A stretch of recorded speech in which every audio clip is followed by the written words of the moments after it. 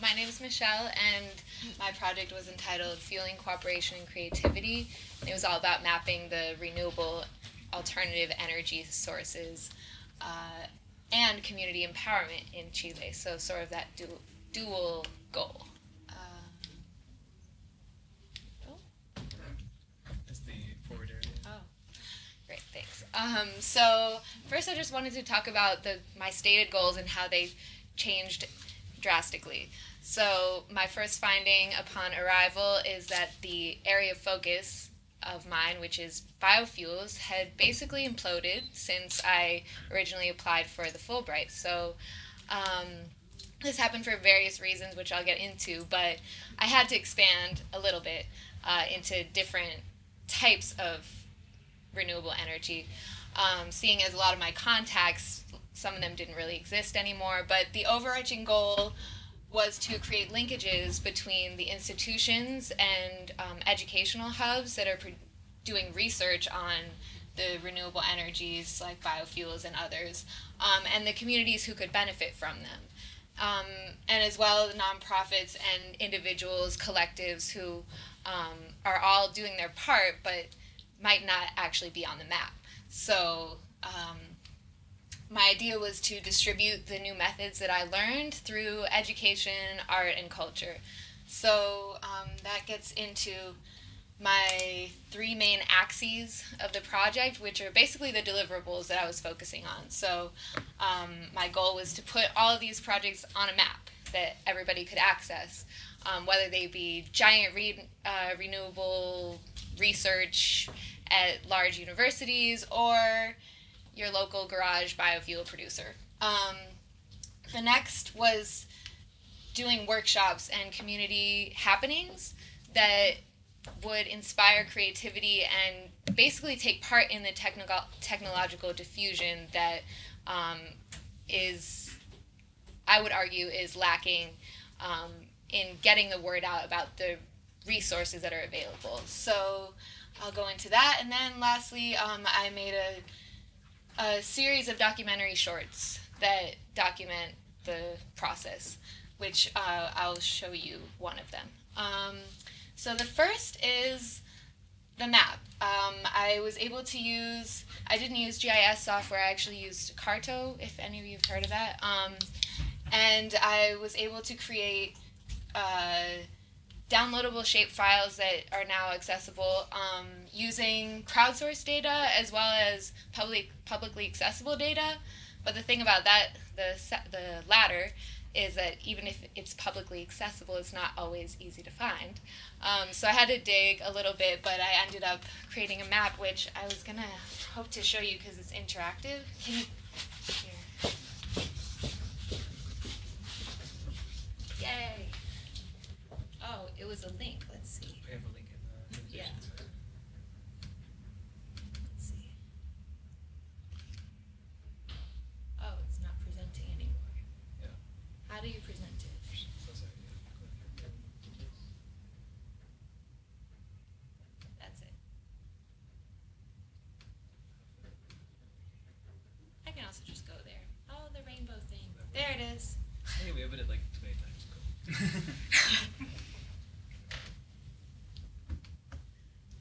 Cool. Sorry, I guess I can see it's not Sorry, everyone. Technical difficulty. Yay. Okay, so this is my website. It's called Space Lab. It's a hub for creative empowerment and platforms for expression. And this is the map, which is, as you can see, make it bigger. Okay, that's okay. The legend isn't showing up, but here we have all the projects I was able to document. And as you can see, if you click, you can get there some more information. And then in the data that I collected, I did a deep multimedia exploration of each of the hubs that I found. So if you click on these, you can read more about it.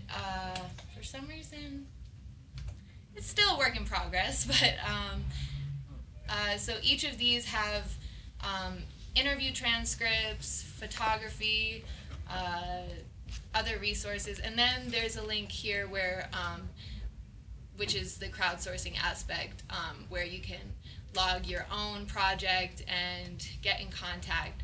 So that's that, and then below here is the introduction to the documentary series, which I was hoping to play for you guys. See if it... Yay!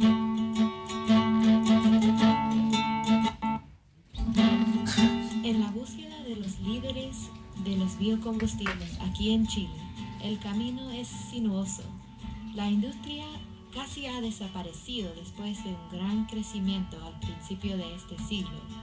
Mi primer paso es visitar a todos los proyectos universitarios de biocombustibles.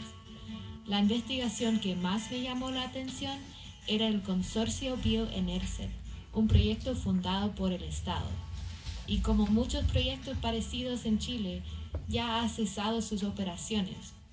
En su día era un gran conjunto de 2 universidades más las 3 empresas forestales más grandes de todo Chile. Su meta era crear bioetanol a partir de desechos forestales. Ahí parte la conversación.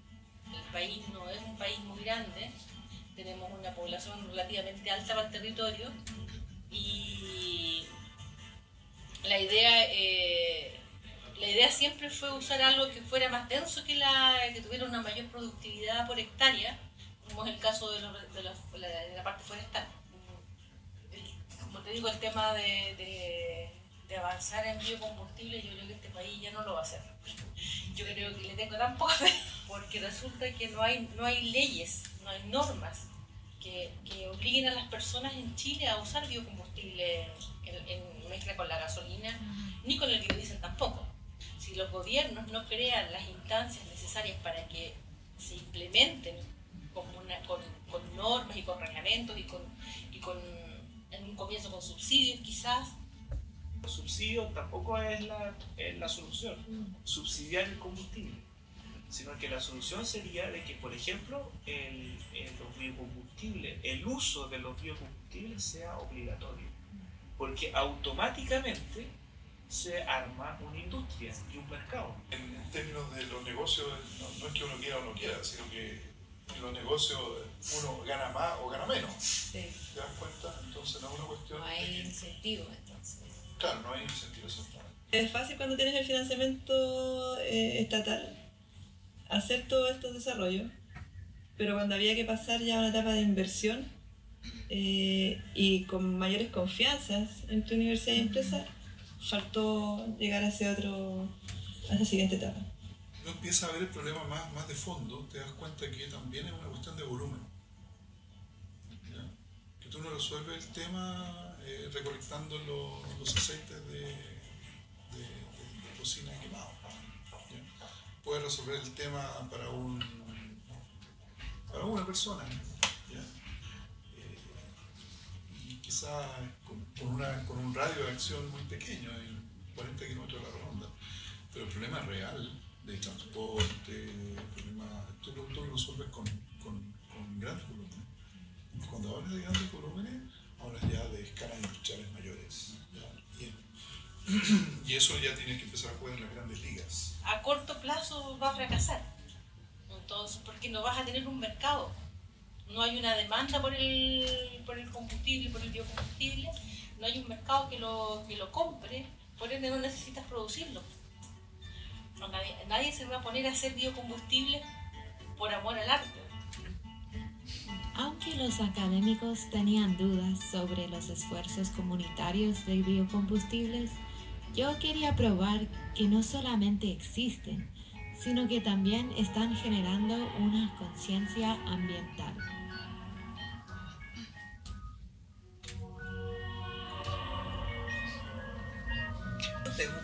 Al principio de la empresa. Para formar la empresa debe ser lo más transparente y cumplir con toda la normativa existente. Como no había ninguna otra empresa en Chile que hiciera lo mismo, o por lo menos no se tenía el registro de que habían estado inscritos, se demoraron 23 meses en decirme qué tengo que cumplir para poder colocarme en una empresa que haga biodiesel. Entonces, ¿cuáles son, así en su opinión, los obstáculos que impidan que produzcan el biocombustible? Precio, principalmente precio. Y también en Chile falta un poco la conciencia de la gente de reciclar. Se está creando ahora, tampoco, pero no ha pasado muchas veces que no reciclan el aceite, aunque lo tengan ahí, prefieren ponerlo, botarlo, hacer otras cosas, igual influye.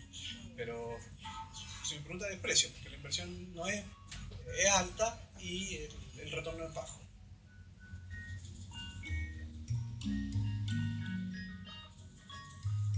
Bueno, se hace biodiesel de aceite quemado, ¿cierto? Que la gente en la comuna lo trae acá. Claro, lo va donando para que nosotros hagamos el biodiesel. ¿Cómo conocen ellos de ese proyecto? Ellos empezaron a conocerlo a través de unos folletos blancos. Que antiguamente a ellos, por ejemplo, si nosotros íbamos a la casa, pegábamos delante, necesitamos su aceite que ya no ocupa, a cambio le damos unas semillas de planta. Había como un cambalache. Pero ahora la gente, como también no tiene dónde botar su aceite, vienen ellos y los dejan acá en la puerta de delante del aceite. Nosotros lo botamos. Todavía estaba buscando un programa que enseñara a la comunidad sobre el proceso de cómo se hace un biocombustible. Por fin encontré la ecoescuela Nómade. Acompañé al líder, Fernando Vigor, cuando fue a buscar el aceite quemado de cocina en Pucón. No pude creerlo, era tan fácil. Él me dijo que los restaurantes en Chile tienen mucho aceite guardado y no todos tienen alguien que lo recoja. Fernando puede utilizar el aceite que recoge directamente en su furgón, en vez de convertirlo a biodiesel, como se hace en los lugares que había visitado antes. La gracia del furgón es que tiene una máquina adentro que calienta el aceite y lo agrega directamente al motor. Después asisto a un taller de la ecoescuela sobre cómo funciona el sistema. La comunidad podía aprender el proceso y hacer preguntas con los expertos del sistema. Eso es lo que estaba buscando. Fue tan distinto de lo que aprendí en la universidad. Después, descubriré que la filosofía de aprender haciendo también existe en el mundo académico.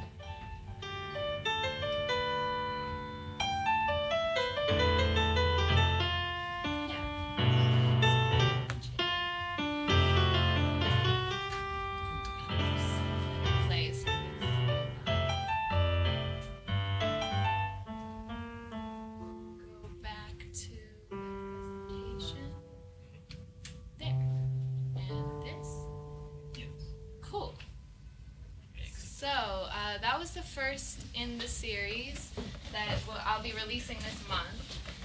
And as you can see, it was kind of, what really struck me was this dichotomy between what they were telling me at the university, which is no one should do biofuels, or no one should pursue this. It's not possible. It's not viable economically. But I was just so convinced that all of these could exist and should exist for reasons beyond just tackling the grand problem of transport and other things, because what I found in my research is that we right now need to be creating a general consciousness around creating new energies. And so that's what leads me to my next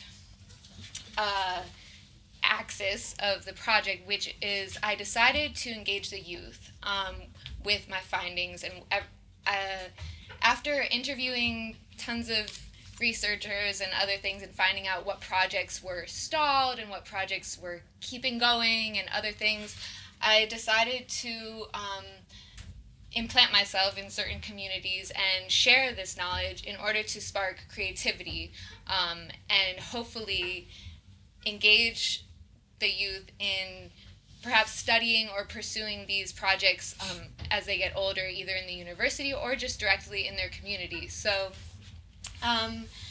The first, well, I did a sort of a series of workshops and developed a curriculum that uses this idea of environmental consciousness as a pedagogical tool for sparking creativity. So what I use is mostly, they're all genius, all these kids that I worked with. So I worked with both kids and adults in various cities in Chile, and I will tell you that by far the children are way more genius than the adults.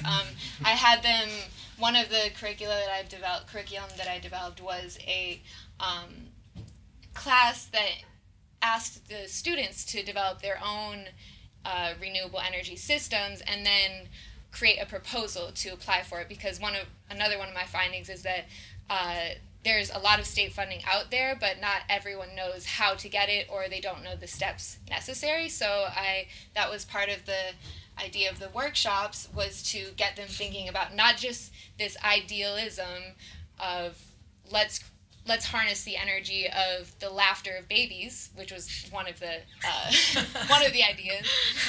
But let's apply for funding and let's actually implement this system in our school or in our community center. So let's see. Here's a workshop that I gave in Santiago, and I taught alongside a Spanish language teacher.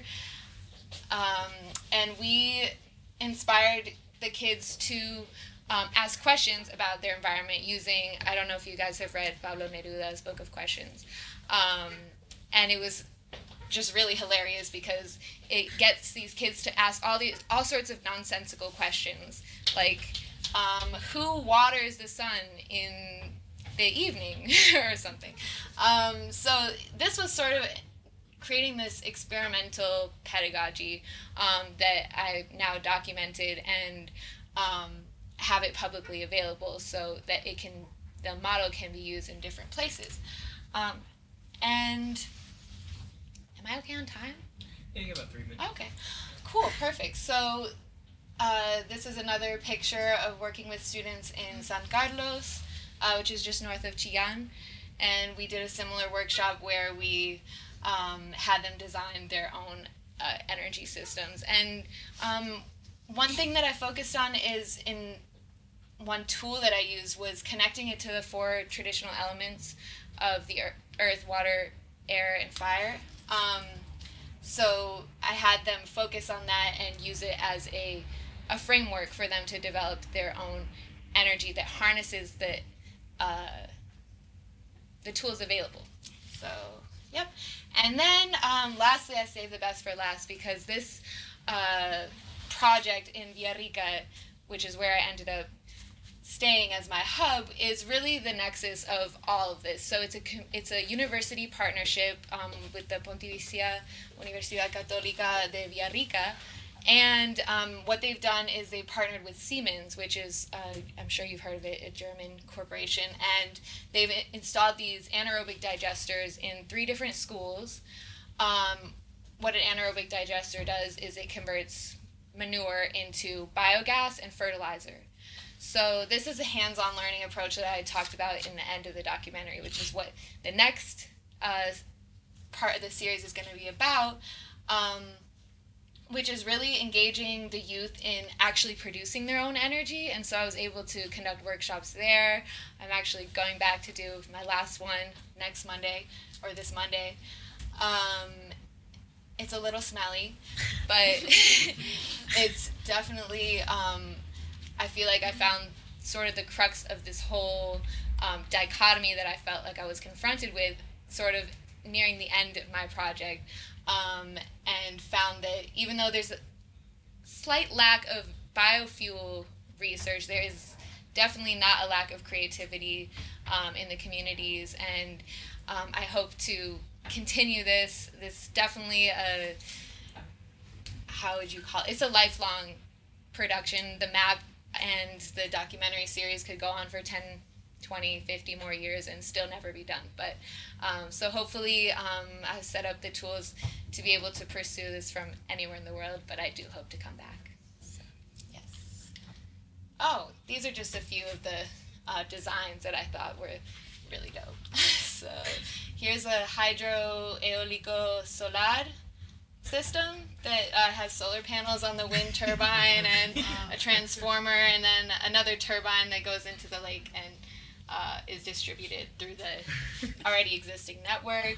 This is a system that uses solar radiation and then reflects it onto the ocean, which then evaporates into this tank of water and comes down to this turbine, is generated through a transformer, and then distributed. This is a really awesome project that made me laugh a lot. This was the only one I featured. It was created by an adult.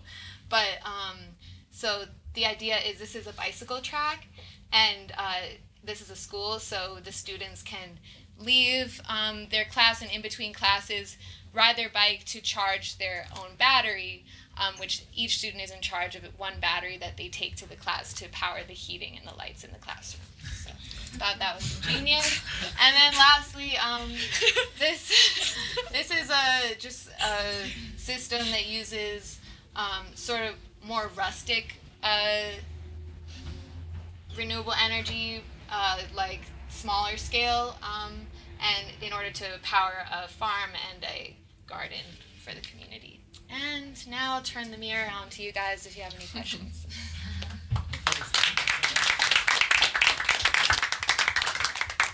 This, by the way, I have to tell you, it's in Cajón del Maipo, and it's a mirror that basically focuses the rays of the sun on one point. And when I was there, I don't have a picture of it because I was so astounded. He held a piece of wood up to it, and it started to catch on fire. So it's pretty cool. Any questions? Do you see the understanding of renewables getting any better in your 9 months here, or is it still sort of pretty dismal?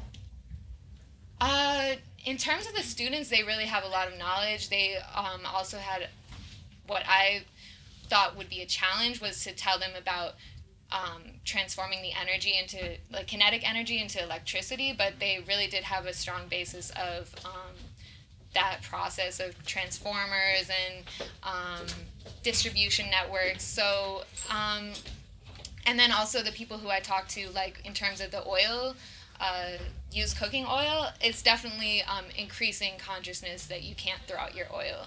And so I think that's a really a huge area of potential here, because there is a lot of frying that goes on, and there's not a lot of regulation around that oil, like in the U.S., where I've had a biodiesel lab. It's kind of hard to get into restaurants because they already have contracts, but that doesn't exist here. So, or at least as far as I know. So A lot of opportunity. yeah. Also, I just wanted to thank my family and my partner, Asia, who was with me along this whole way, documenting and being a cinematographer. So I know they're watching the live stream, so I wanted to give a shout out. But thank you, guys.